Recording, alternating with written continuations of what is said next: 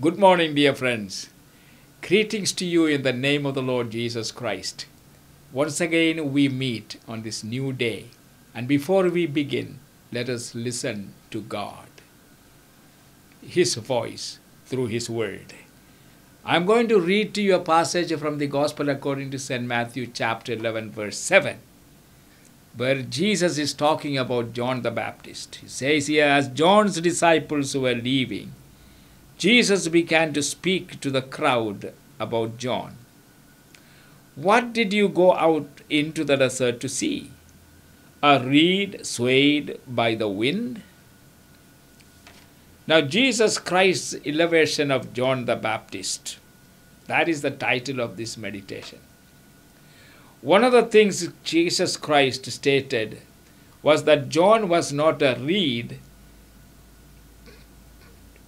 swayed by the wind.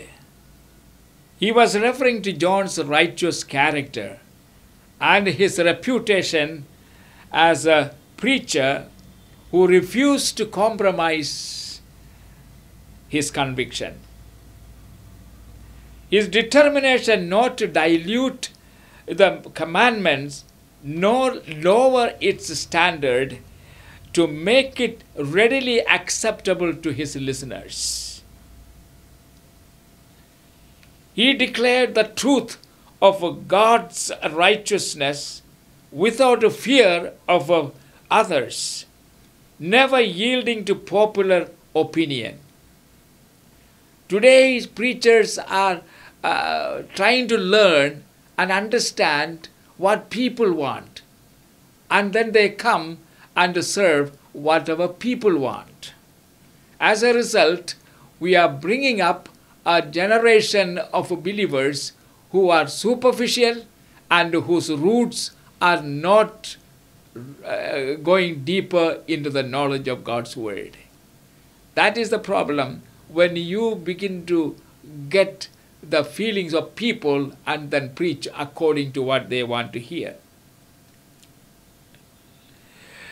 The Jewish authorities and religious leaders of a Jewish nation ignored the sin of King Herod silently.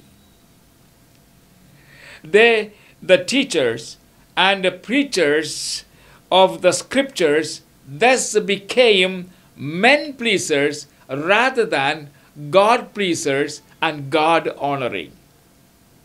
Remember, if you are a servant of God, your first business is to please your God who called you, and then honor Him by declaring His truth as it is revealed to us in the Bible. And this we shall not ignore. It was John's way was quite different.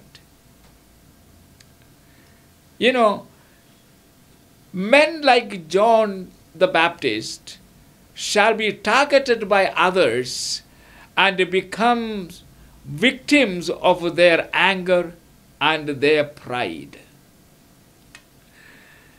John never sought the favors from such people. John rose against the hypocrisy of the rulers and leaders as a rock, showing absolute fidelity to God and to His word. He refused to compromise. He stood with God against sin, even though it cost him his life. You will read how he lost his life in the Gospel according to St. Matthew chapter 14, verses 1 to 12. Why did he lose his life? Because he stood with God for His righteousness, for God's standard, and without showing any sympathy for those who sin against God's principles. If your commitment to truth and righteousness is so firm that you devote your life to provide and to protect and encourage such ministers and prophets, then your reward will be the same as that of such prophets and ministers. At the same time, one should not support, encourage, or cooperate with ministers who do not proclaim God's truth according to God's standard and according to the New Testament revelation, or God's holy standard, or do not live godly lives according to God's ways. Supporting and encouraging such ministers will bring one into their condemnation. Never forget that. We are going to share their guilt and therefore their condemnation if we support such preachers and teachers who teach us a diluted, compromising teaching of the Bible. And so do not partake of their guilt, which is very, very dangerous. And if you read the second letter of John, John wrote this one chapter letter to warn God's faithful people about extending hospitality and greetings and support to traveling ministers or prophets who departed from the apostolic truth and propagated false teachings. We need to be careful. We should not just listen, but also examine whether what you heard from such prophets and evangelists and teachers is in conformity with God's revealed truth given us in God's word. And God's people help spread their error, thereby share their guilt. And you should not be guilty of supporting and propagating these false teachings by encouraging and supporting and welcoming such preachers. Today, there are many deceivers and false teachers perverting God's truth and His word and misleading many to accepting their teaching. And they have a subtle way of presenting their ideas, their opinions, their false teachings in order to trap people and deceive them and bring them into supporting them. There are such false ministers who have a perverted view of Christ. They are not sure that Jesus Christ is the only way of salvation.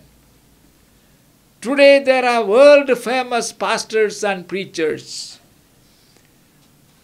and from behind their pulpits they declare very positive thoughts.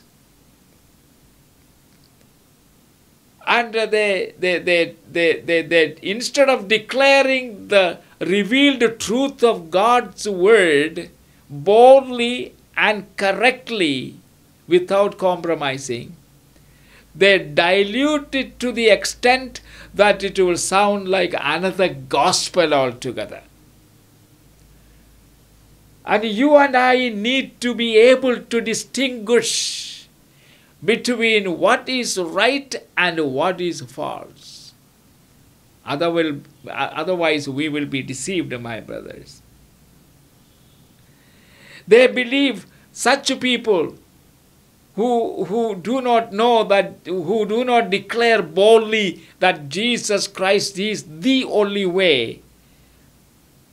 Such people believe that there are good people in other religions, and a loving God will not judge them and send them to hell.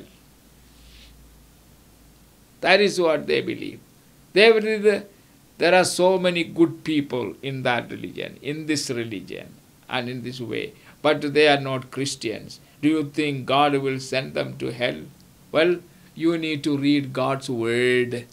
God is the final judge, and that final judge has to declare concerning this what? You read in God. There is no name under the sun among men by which people can be saved except the name of the Lord Jesus Christ.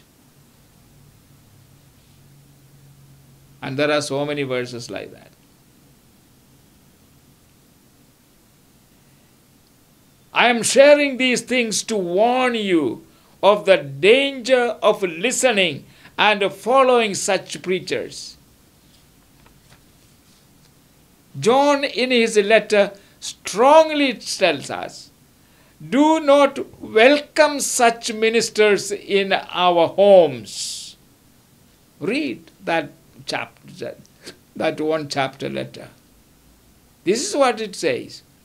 For this believer's life need to be rooted like a tree, strong, firm tree, rooted and then grounded.